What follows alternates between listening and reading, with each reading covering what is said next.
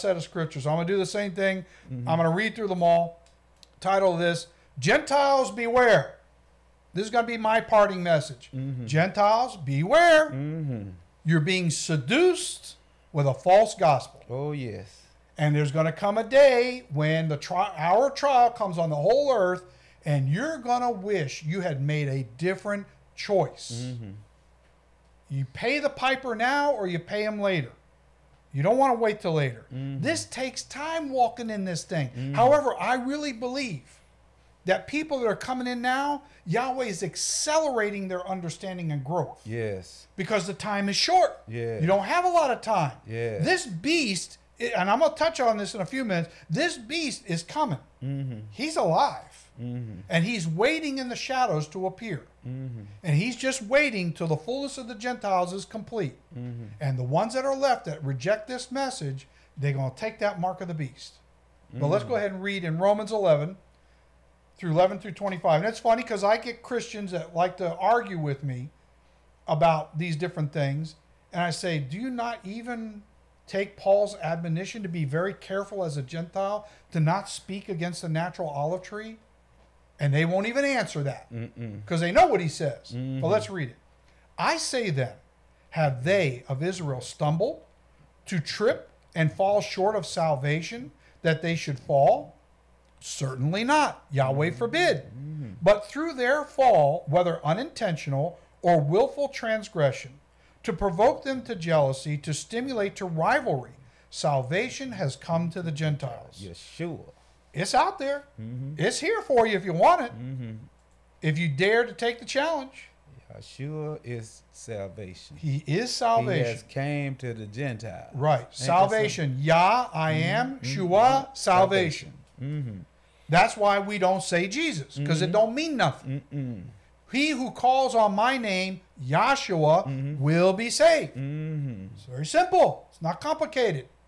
If your original name is Joe or Mary or whatever it is, and you go out there and everybody starts saying, I'm going to change your name to something else, and you don't recognize it, you know, who does that? You know, his name is Yahshua. The name Jesus didn't exist in his day.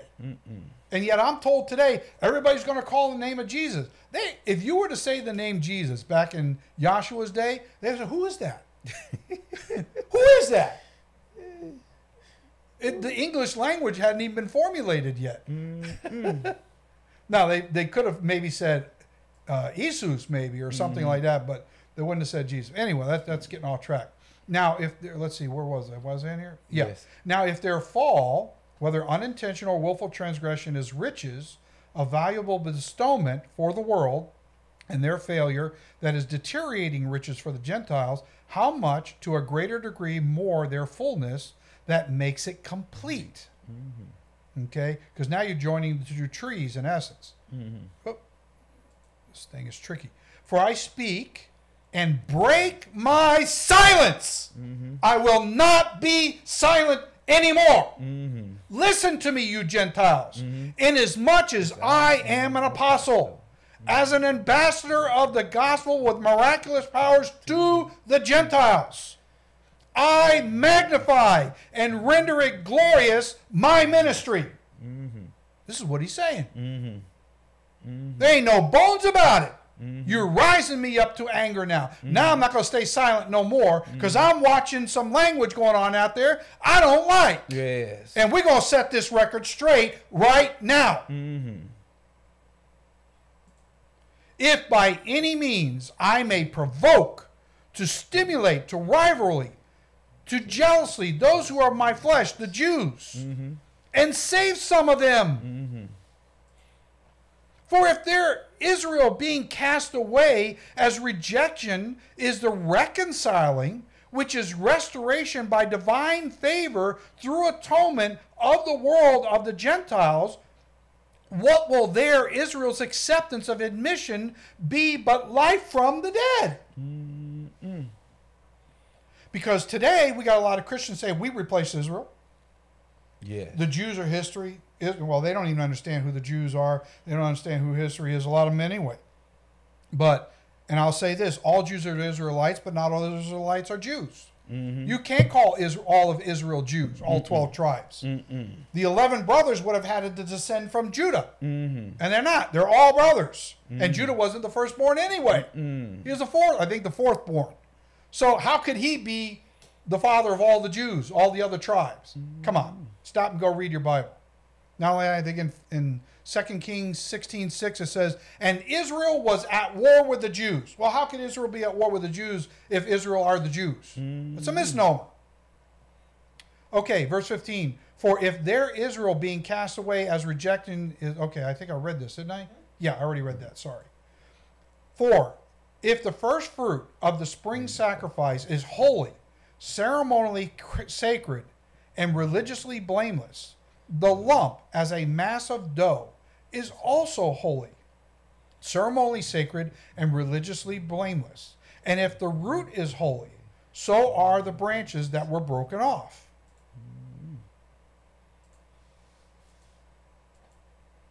And if some of the branches were broken off, and you Gentiles, being a wild and raging olive tree, were grafted in among to be in the state of rest with them, and with them become a partaker as co-participants of the root and fatness, rich oiliness of the olive tree.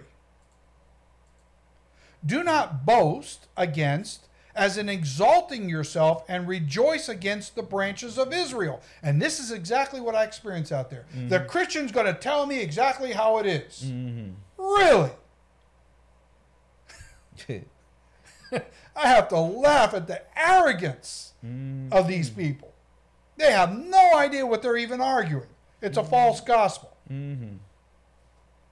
But if you do boast, as in glorying in yourself in exaltation, that's exactly what I see with Christians. Not all of them, but a fair amount. Remember that, and I know why they're doing it. They're doing it because their faith is being challenged. And they know they don't have the legal argument. And it makes them mad that somebody is putting this in front of them. But Paul said, I do this to provoke them to jealousy. Yeah, and me as your leader, I can't let you know that I didn't know something. Well, that's not humility. No. If I learned something, I'm in error, then I need to go back and tell, hey, I was wrong about this. Right. We need to repent and let's change this thing. Right. But the leaders refuse to repent. Right. And to the credit of some Christian pastors, I'm seeing some movement where they're starting to go to the Sabbath and to the commandments, and they're giving up the name of Jesus and God and Lord and all these other paganistic names that are used out there. And, you know, if you're in ignorance, you know, and I was for many years, that's fine, because it's about a growth. It's about becoming aware and coming into a deeper understanding and a deeper relationship with the Messiah. And then he begins to reveal to you, you know, I really don't like when you call me this name. Call me by what I was actually called by. Because that Hebrew name has a meaning. It has blessings attached to it. That one over there was taught by man. It's under heaven. It's not above heaven. There's only one name that's above heaven. But if you do boast, as in glorying in yourself, in exaltation, remember that you do not have the ability to remove the root. But the root, which is Israel, supports and has the ability to remove you Gentiles who are out of order. Lawbreaker. Won't receive the food. Won't receive the nourishment. And I meet a lot of them. You will say then, branches were broken off that I might be grafted in. Well, and honestly said, because of unbelief, through lack of faith, they were broken off. And you stand by faith. Do not be haughty, to be in a state of mind and concern with your own opinion, because a lot of them have their own opinions, but they can't back it up by Scripture.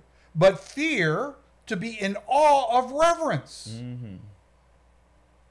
So when somebody comes and they bail you out of a bad situation in your life that you didn't possess the ability or the resources to get out of, and somebody comes and pays that debt, if you don't have awe and reverence for the act of what that person did, you're in a lot of trouble. A lot of trouble. And that's what I see out there. People take for granted, they think they know everything already, and they don't. Verse 21, for if Elohim did not spare the natural lineal descended branches of Israel, he may not spare, treat leniently you Gentiles either. There's some hard language in the New Testament. You won't hear this in a Sunday church. No way. They avoid this stuff like the plague. And you're being cheated if your pastor's not teaching this stuff. Therefore, consider the goodness and moral excellence and severity, decisiveness of Elohim on those who fell, severity of moral excellence. But toward you Gentiles, goodness, useful moral demeanor. If you continue in his goodness, you also will be cut off. Cut you Gentiles down to the point of frustration. And they of Israel also, if they, Israel, do not continue in unbelief through lack of faith, in other words, they repent, will be grafted in again, for Elohim is able to graft them in again. For if you Gentiles were cut out of the olive tree which is wild and enraging and unrestrained by nature, and that's what I see out there. There is no moral restraint on it. Boy, they use all kinds of lies and deceptions that I see that they use against me and stuff. I mean, they just twist my words and stuff. There's no conscience that you're not sticking to what I actually said. You know? If you Gentiles were cut off of the olive tree, which is wild and raging and unrestrained by nature, and were grafted contrary to nature of lineal descent, because you're not of Israel, so he's looking down on you saying, I'll bring you in, into a cultivated olive tree of Israel that is domesticated and improved. This is what my wife did to me after 40 years. She domesticated me and improved me. So I understand what this process is all about. I've had 40 years of it. How much more will these of Israel, who are the natural branches, be grafted into their own olive tree of Israel? Verse 25, for I do not desire, brethren, that you Gentiles should be ignorant through disinformation, and there's a lot of that, lack of intelligence, there's a lot of that, and through willful disinclination, which is a lot of that, of this mystery, it's a mystery, as silenced and sealed by initiation into a religious rites. In other words, the only people that really understand this is the ones that have been initiated into this faith. And you've walked it for a while, and then he reveals these secrets of this mystery of this gospel. Not the one you hear out there in the world, in the churches, but this one. And they out there can't understand this mystery because they have not yet been initiated into it. They cannot be entrusted with inside information about how this really works. You have to experience it yourself. Lest you should be wise with bad intelligence that lacks proper skill in your own opinion, that is callousness and stupid through hardness, that blindness in part has happened to Israel until the fullness of the Gentiles has come in. Okay.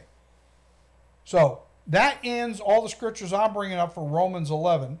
You have any comments on that? No, we're good. No comments? Yes. Are you lost your wind? No, you did it The justice. Rulock is taking a nap on you or something? I cannot add on to what you just did, brother. You did it justice. Oh, my goodness. Ain't no need of me messing it up.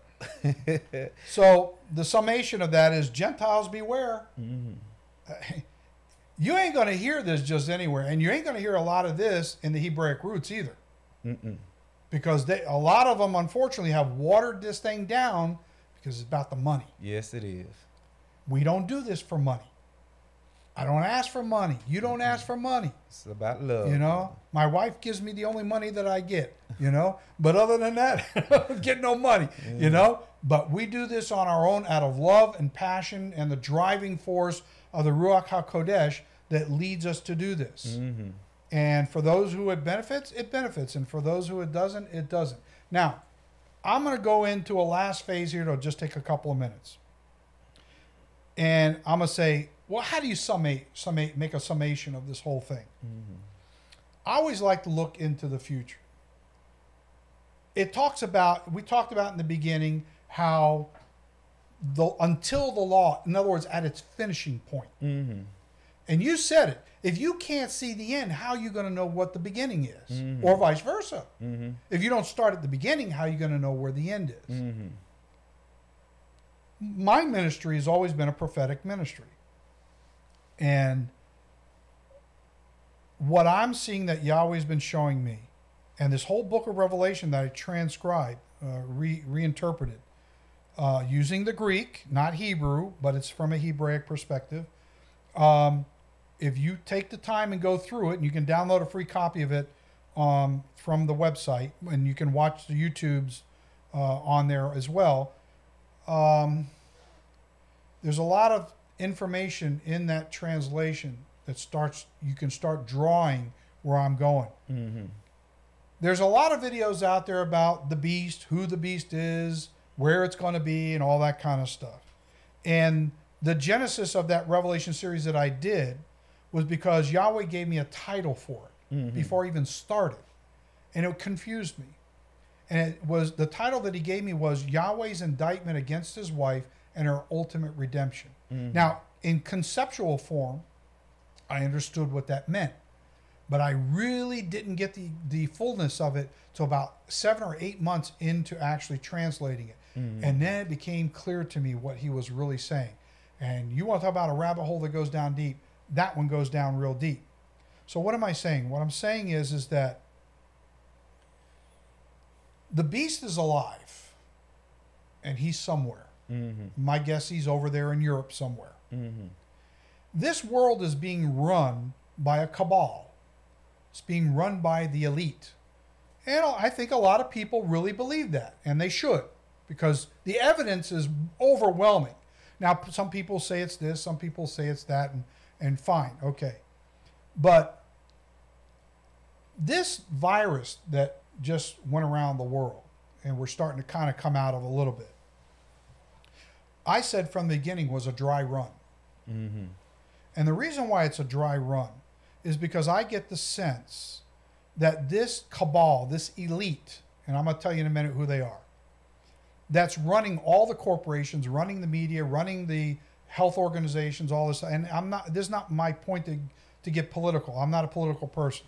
I'm just simply kind of laying a basic, very basic conceptual foundation. Is waiting for their king to come on the scene. And Jerusalem is waiting for this Jewish king Messiah to come on the scene. Now, in order to make that happen, there's a whole bunch of choreographed things that have to take place in order for that to come about.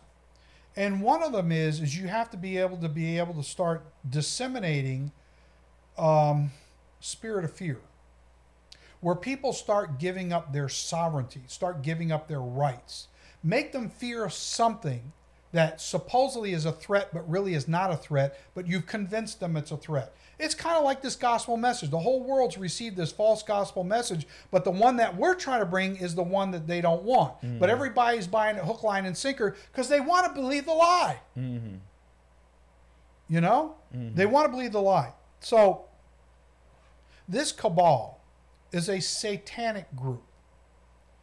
And this cabal, in regards to this virus, and here's the thing about the cabal. As Satanists, they have a legal responsibility in their religious system to inform the prey of who they're going to victimize, what they're going to do to them before they do it. Now, I talked before about being initiated into religious rites. As a matter of fact, it's right up on the screen right here. If you are given the signs of what this cabal is propagating out there, and you don't know how to interpret what that means, then you will fall prey to it. All the more reason why you need the Messiah in your life to help you to learn how to cut through all the barrage of media that you're being bombarded with from different sources and be able to get down to the nitty-gritty of what's really going on.